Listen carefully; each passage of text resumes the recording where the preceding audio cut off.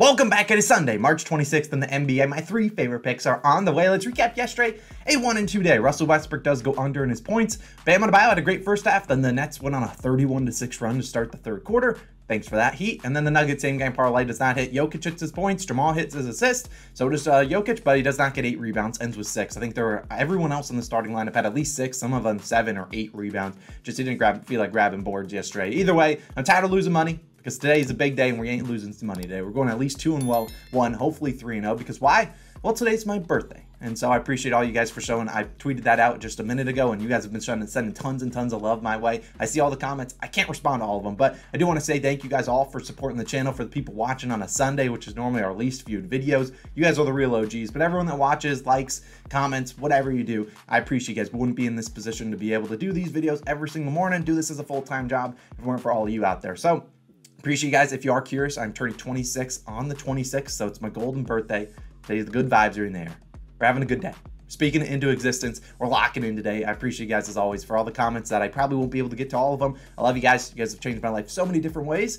But it's time to lock in. Look, we got 3 plays. We got 3 winners coming your way. Let's dive into the first one. It's the earliest game on the slate. First, the Hornets and the Mavericks take on each other. I'm going with Dennis Smith Jr. of the Charlotte Hornets, but I have 2 picks for him. I'm taking his over 6.5 assists, currently -140 on DraftKings. So I'll put him 1 unit on that. So only put 1 unit. So if your unit size is like $100, you put $100 on his over 6.5 assists. Probably wins back something $60-ish, $70. Now I'm putting also a quarter of a unit on him to record a double-double, which is probably going to be 10 points and 10 assists, which is currently +500 on Bet365. Now, like I said, this is an early start at 1 p.m. Eastern time. If your line is 7.5 assists, maybe you just consider going down to just the double-double, which is currently +500 on Bet365, and I believe on, I forgot the other book that had him at, I think Barstool had him there. I think DraftKings was +490. FanDuel was all the way down to +340, so probably would not take that. But let's talk about DSJ and why do we like him. Now, let's talk about him. I think he can get us a double-double. And yes, we were just burned by a Hornet in Terry Rozier a couple days ago. That was a little shady. That was fishy.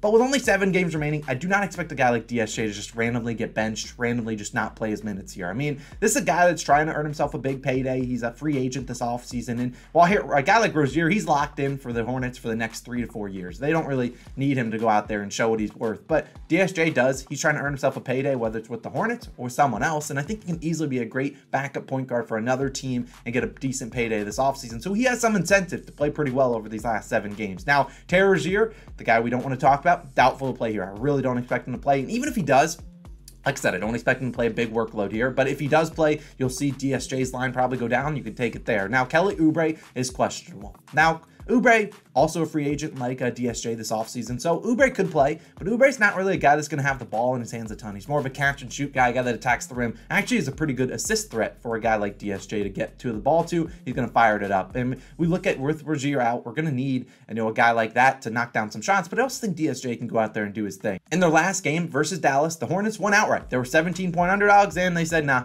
we don't need the points. So they won outright, beat the Mavericks. And in that game, DSJ, 13 points on 4 of 9 shooting. So he got us to 10+ points. But more realistically, we need the assists today. And he had 9 assists in that game. So he had his regular over 6.5 assists, was 1 assist shy. Now, he played 30 minutes in that game. I expect him to play around 25 to 30 minutes here. And in that game, he had 22 potential assists. So his teammates were knocking down shots, which is why I'm fine if Kelly Oubre Jr. does want to play today, because it's the guy, Kelly Oubre, he can knock down shots as well. So, look, and that might get him a better chance at getting the 10+ assists. But we've seen the Mavericks last 15 games allowed the most assists per game to opposing point guards in the NBA. Over the last 6 games, DSJ, even with Rozier playing in 5 of them, has averaged 7 assists per game, 14.8 potential assists, and 8.8 adjusted assists in 30 minutes of action. So he's still been playing his normal 30 minutes. I don't see him playing, randomly 37 minutes, but hey, I won't complain. But I also don't see him playing like 20 minutes today, barring an injury. So I like him to go out there, play pretty well, get his 30 minutes, and this should be a fast-paced game. The Mavericks, we know, haven't been playing really good defense. I imagine a lot of people are loading up Mavericks money line in some parlays, because no chance they lose to the Hornets twice in a row.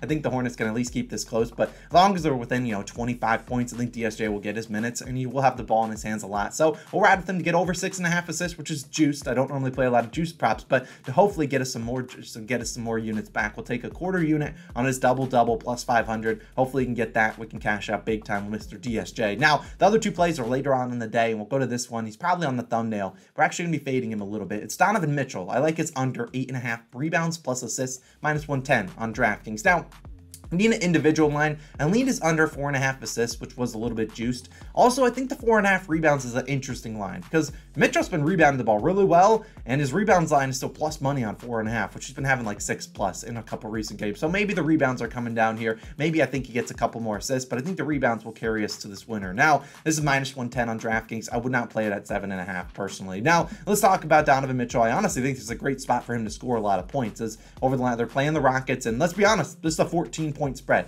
Now, while we can't predict blowouts, there's been a lot of blowouts recently, and the Cavaliers are a team that it would be great if they could blow out a team, play hard defense in the first half, and then blow out their team, and then rest their starters to the end of the third into the fourth quarter. And you look at the Rockets, they haven't been great by any stretch of the imagination. Over the last 30 games, the Rockets have led the most points per game to shooting guards. So a guy like Spida can go out there and fill up that he can go for 50 points for all I care. All that we care is that if he's scoring a lot, hopefully he's not passing to his teammates, not getting a lot of rebounds. And over the last 30 games, the Rockets 5th fewest rebounds per game allowed to shooting guards. So look, Mitchell, he can be a takeover mode, score a lot of points. That's fine with us. But everyone's healthy on the Cavaliers. Mobley will be out there. Jared Allen will be out there. Those are the two guys that are going to grab a lot of rebounds. I don't know if Raul Neto will play, but not really worried about that. But look, Spida, if you look at his last like 9 games in March with Darius Garland, he can go out there and play pretty well, but still go under this line. And we've seen Spida, he's had some injuries nagging him all year long, especially some hamstring injuries. He will not be played. If this is a blowout, he's not getting played in that fourth quarter. If they're up by like 20 going into the fourth, he just won't. They normally doesn't play those, bench minute starters. Those are normally Garland's minutes. So hopefully we can get a blowout here. But either way, in the last 9 games with Garland, all in March, he's averaged 5.3 rebounds per game and 3.1 assists per game. That's good for 8.4 rebounds plus assists. So right at this line. In those games, we've seen him have 6, 7, 7, 7, 8, 8, 9, 9, and 15 rebounds plus assists. So he's gone under in 6 of those 9 games. Of the 3 games he went over, he played 40, 44, and 47 minutes. If the Cavaliers are playing Donovan Mitchell for 40+ minutes today, some of those games going into overtime, like that's not a good recipe. I mean, you're asking for him to get injured in a game against the Rockets. But either way, the Cavaliers don't need really these wins. I mean, they're sitting this 4 seed. They're 5 games above the Knicks, who are the 5 seed, so they pretty much got that locked in. And they're 2.5 games beyond the Sixers for the 3 seed. So while they could make a final push to try to get to the 3 seed, I just don't know if that's realistic for them to get there with only, a couple games left in the season. So maybe we see Donovan Mitchell maybe play a little less minutes as they go into the playoffs. So I'll fade Donovan Mitchell. I think he has a big game scoring, but I just don't think he gets a lot of rebounds and assists. We'll take the under 8.5 combined. I don't really have an individual one. I could see him going under in both of them. Hopefully he makes it a no sweat bet, but probably won't be. He'll probably end on 6, 7, or 8. Let's move on to my third and final play of the day. Normally this is a bankroll builder, and I wanted to give you guys one, but honestly, I don't like a lot of games. Got a lot of big spreads here. I'm just going to go to this one, another third player prop. But if you want to do a builder, go out there, go crazy. I'm going Cam Johnson, under 15.5 points, -110 on PointsBet. Now, you can take this at 14.5. Don't mind his 14 is a points plus rebounds, probably sitting at, 20.5. I don't mind that there. But let's be honest, Cam's probably going to have to go under in points to hit any of these lines. Now, I'll just take points here because I want to fade him after he's coming off a great game. And if I'm being honest, there is a chance that Cam Johnson does not play today. A guy like Jacque Vaughn has always been messing with the rotations. The Nets are coming off a back-to-back. Wouldn't be surprised if the Nets just rest him and he doesn't play. But a lot of books don't have lines for Cam Johnson, so maybe he doesn't play. But I know FanDuel does, PointsBet does. So I'll take his under 15.5 points. If he doesn't play, it's just going to void. But I'll take my chances on it. Now, last night we saw Johnson, 23 points, 9 for 13 shooting, 5 for 8 from 3.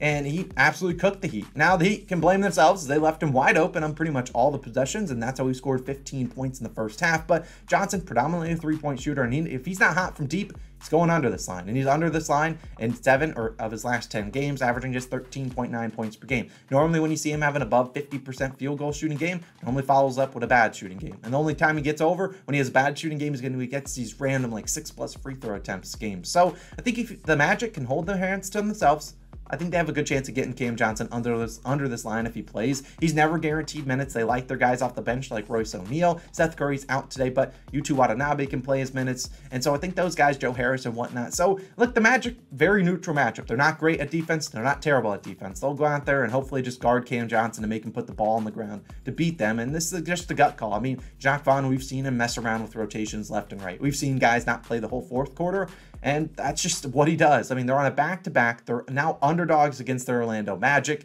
So could the Magic blow them out? Yes. Could the Nets blow out the Magic? Yes. Any blowout could happen with the Magic these days. But the fact that they're underdogs and they just blew out the Heat, I think that's pretty telling that I think the Magic win here today. I don't think Cam Johnson has a big night. I'll fade him after a good night for him. Look, give me Cam Johnson's under 15.5 points. So those are my 3 favorite plays. Cam Johnson under 15.5 points. Donovan Mitchell under 8.5 rebounds plus assists. And then we're going with that Dennis Smith Jr. putting 1 unit on his over 6.5 assists and then a quarter unit on him to record a double-double for likely 10 plus points and 10 plus assists. Appreciate you guys as always. You guys are always the real MVPs. I appreciate you for everything in advance. If people are this far into the video and you're curious what I am doing on my birthday, not one, you guys are an OG for being 10 minutes and like 20 seconds in, but I believe my fiance has some sort of dessert tour that we're going to go on, so I'll probably be stuffing my belly with a bunch of sugar. So we'll see how we feel tomorrow. But either way, let's have a great day. Love you guys so much. 26 on the 26th, the golden birthday. Good vibes in the air. Love you guys. You guys are awesome. I'll see you guys back again tomorrow morning. Peace out.